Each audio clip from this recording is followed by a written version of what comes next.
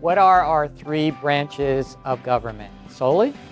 Mr. Baker is one of those innovative teachers that goes through the extra steps to make sure that everything for his students is top-notch.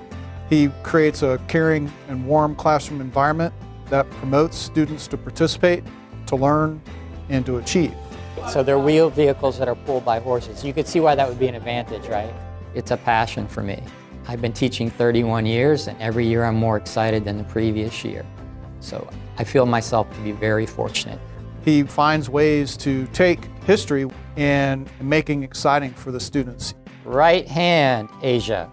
A lot of kids come into middle school not having a good experience with history in the past. Countless letters and comments from my students by the time they're done with the class, how much they didn't really think about history as something they would enjoy, but afterwards it is something that they're going to continue to pursue learning about.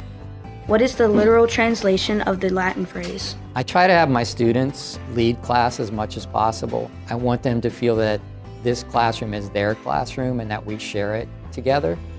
And I'm not so much a deliverer as someone that's there to help and guide them. There's many different parts of being a great teacher, and he is a great teacher in the classroom. But he's also a great role model for the staff here, for the students here. He's put in his own time and he works tirelessly to make his craft better. It's quite an honor, but I accept that honor on behalf of my students. Teachers can't teach without kids, and they can't teach without their colleagues, and they can't teach without their parents or the community. It's nice to know that I'm appreciated as much as I appreciate the other people and my students.